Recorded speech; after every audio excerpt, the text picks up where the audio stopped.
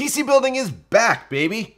Or it's coming back. It'll be back soon. Stock is on the rise, and once again, I am excited to put a system together for you guys. So today we're doing an all AMD build inside the new Inwin 309 Gaming Edition case, and we're gonna actually play games on the case.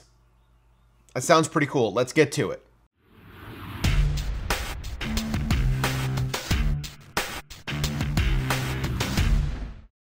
Simple yet stylish, the Be Quiet Dark Power 12 is everything you need in a high-end power supply. From its 80+ titanium certification to its fully modular cable design, Be Quiet left no box unchecked, and they even provide you an easy way to boost your overclocking performance with the flip of a switch. Rest easy with Be Quiet's 10-year warranty and enjoy some of the most efficient and reliable power delivery in the industry with the Dark Power 12. Check out the link below to learn more. So if you guys like this kind of PC build content, make sure you get subscribed to the channel at that link down below. Consider following me on Twitter at BPS_customs because we do these kinds of videos, I'm going to say often. We used to do them every week. Now we intersperse some different kinds of content, but we are mainly PC tech, PC building focused channel. And if you like that kind of content, again, make sure you get subscribed. So the star of the show today is undoubtedly Inwin's new 309 Gaming Edition case. Now the 309 has actually been out for a while. It's won all kinds of awards. It's pretty innovative. It's got this light pattern on the front that you could choose to display all kinds of different stuff. However, this time, this case comes with a controller and 3 games built into the front panel already. So if you guys are tired of playing 4K AAA titles at 144 frames per second, and you just want to take it back old school and play some really basic and fun games, this case has you covered. But just in case that's not enough for you, we are also putting together a baller system inside of here, featuring a couple other Inwin parts that they sent over with the case. So let's start with our processor. That's AMD's Ryzen 9 5900X. 12 cores, it's a monster for gaming, and it's going to be awesome in this build with the Gigabyte Aorus X570 Aorus Master motherboard. Now, I've used this a couple times before on the channel. It is one of my favorite X570 boards. It is fully featured. It looks great. It's only ATX, so it's not too big. It's going to go perfectly in our build. We're going to pair all that with the XFX Merc 319 RX 6800 XT. This card is enormous, but it looks awesome, and it's a 6800 XT. You guys know the performance of that level of graphics card, and hopefully they are starting to come back into stock and more people will be able to get their hands on them. And then we're going to round out the build with a 4x8 GB kit of DDR4 3600 memory from PNY Accelerate. It's low profile, it's got all the RGB effects, it looks good, performs well, should be totally solid here. We've also got 2 other products from Inwin. We've got their new P series, P85. This is an 850 watt, 80+ gold, fully modular power supply, and then their SR Pro series of coolers. This is also new from Inwin. Their SR36 Pro is a 360 millimeter all-in-one liquid cooler with a double pump design, meaning that it has redundancy built in case one of the pumps happens to fail, the unit will still actually function and should last a long time. So by now you guys are very familiar with almost all of these components. I'm not going to spend too long on them. Let's get this build together and see how we can play some games on our case.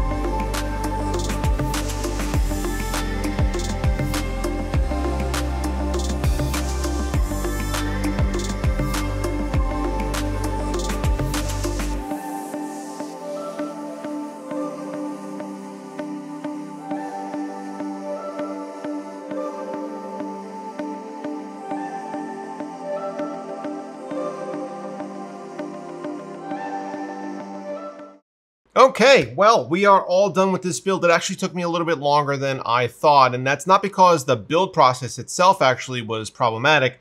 I was having trouble getting the front panel gaming to work, but eventually got it to work, and let me tell you, it's just really fun. Yes, I guess you could qualify it as a gimmick, but it's a gimmick that doesn't take away from anything else in the case, and it's something that looks really cool. Not to mention that you don't have to play games on the front of this case. There are a bunch of different ways that you can configure the front panel lighting to display whatever you want or just cycle randomly. So if you want to just turn it off, you could turn it off. If you want to have it rainbow, you could do that. If you want to play some games, you could do that. And choice is always good. Now, before anybody gets bent out of shape, yes, when I built this, I put the radiator at the bottom of the case. And the only reason that I did that is because I wanted to leave the built-in fans that sync with the lighting effects visible for you guys on that upper attic portion of the case. I am certainly aware of all the research in Gamers Nexus's videos about pump and radiator placement inside of a case. I would not build this like this if it was going to be together long term. It's not. This is a system that we build for the channel. It does come apart pretty quickly, unfortunately. So before you get bent out of shape, just know I'm aware that's not where the radiator should go. Now let's talk about the build itself. Inwin cases of this style that have this attic and the 3 fan spacing at the top typically are pretty good for cable management. They have a large area that has nothing in it except to be used for cables. So in addition to the depth that's behind the motherboard tray, which is about 1 inch, up top is also very empty. Building in this case is pretty easy. The worst part about building in an Inwin case with this layout, and I've experienced this in the past, is routing all the cabling along the bottom near the motherboard tray because there's no holes down there. The motherboard actually comes all the way down to the bottom of the case, and so you have to route all your cabling from the side and across. Now, in our case, because we had the radiator down there, we could kind of hide some of this wiring, but maybe that's not the case for you, and if that's true, then you're gonna have a whole bunch of cables kind of just out in the open down there, and that's not always the prettiest. As far as gaming performance, actual gaming performance, not front panel gaming performance, this system did really, really well. I tested everything on 1440p and ultra settings, but with this combo of hardware, 4K gaming is easy, especially for a lot of maybe not the very newest titles, but my test suite is pretty challenging. I ran 4 different games just to capture some thermal and frames per second data. So Cyberpunk was running in the high 70s to mid 80s, but Cyberpunk fluctuates so much depending on where you are in the map and what you're doing. Sometimes I saw high 60s, sometimes I saw over 100 frames per second, but generally high 70s to mid 80s frames per second. Metro Exodus ran at 107 frames per second on average. This, again, is a very challenging title on ultra settings. I also ran Red Dead Redemption 2. I ran the built-in benchmark, and it was running really well. The scene that I'm showing you here is over 100 frames per second, but on average, it was about 98 frames per second across all the tests. Ran really smooth with no issues. And then also, I played a racing game, Dirt 5, which was 120 or about 120 frames per second on average. Now, I'm not sure if you could hear it, but the fans in here are ramping up pretty well. And this was probably one of the biggest issues that I had with this case, is that despite me trying to control the fans through the motherboard's built-in software and adjusting fan curves, even putting it on silent profile, you get this. And the noise that you're hearing is actually mostly from the fans on the radiator and the cooler, so the SR36 Pro fans. I'm not sure if these fans just are inherently loud or if they're biased to run very quickly, but it's all hooked up through one cable. So one cable that's hooked into the motherboard at the CPU fan header, and it's all connected through the pump. So I'm not sure if the pump is telling the fans to run faster than they need to. It's crazy loud sometimes, and I'm going to try to dub it down in post, but I mean, I don't know. I'm sure you could probably still hear it. With that being said, though, temperatures were pretty good. Both the CPU and the GPU, while gaming, stay between 55 and 65 degrees almost the entire time. So no issues with thermals at all. And even though the front panel is completely blocked off, in this case, that's not where the air comes from. It comes from the bottom and then out the side. So the fan setup in here is actually pretty good. Airflow was good. Thermals were good. Now let's talk about the games that I was able to play on here. So the Glow X software comes with 3 built-in games. One of them is Blocks, and that's basically Tetris. I went to play Tetris to film it and ended up playing for, I don't know, 20 minutes or something like that. I haven't played Tetris in a long time. It was a lot of fun, and it is actually just Tetris. So the pretty basic controller is perfect for this kind of a game, and I had a lot of fun playing it. The second game is called Magi-Jump. That's a jumping strategy kind of game. Again, obviously the graphics are super basic, but you are a 4-block square and your goal is to jump platform to platform and avoid these red things that are kind of flying around.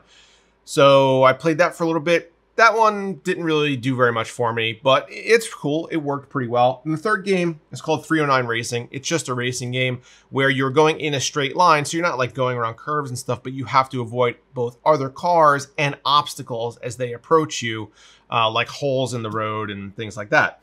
So played that for a little while too. And all the games, they're so basic and so, I don't know, they're so fun because they are so basic. You know, there's nothing special about them. It's not crazy graphics. It's not supposed to do anything except be a little bit of a time waster. And it certainly succeeds in that. And I think this case is really cool for a number of reasons. But that feature is just, I don't know, where else are you going to get that? That's just really, that would sell me on this case, I think. And not to mention the fact that if you watch back some of the footage of me gaming, the lights on the fans inside of the case that come built in actually change with what's going on the front panel screen. So the lighting effects actually kind of mimic what's happening on screen, and I thought that was pretty neat. So that is our Inwin 309 Gaming Edition build. What do you guys think? Let me know down below in the comments. Do you like this case? Do you like the hardware we built with? Is the front panel gaming? Is that something that would make you buy this over a different enclosure? Sound off. I want to hear what you think. And as always, guys, thank you so much for watching. I definitely appreciate my longtime viewers and also anybody who's new here to the channel. And if you are, make sure you get subscribed because we do this all the time here on BPS Customs. That's about it. I think I'm done with this video. Thanks, guys. I'll see you next time.